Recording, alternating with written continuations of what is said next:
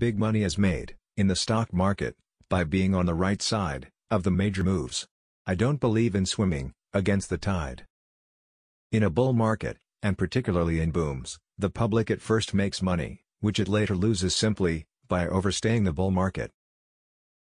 All through time, people have basically acted and reacted the same way in the market, as a result of greed, fear, ignorance, and hope.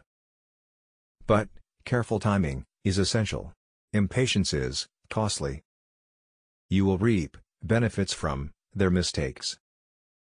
Please like and subscribe for more.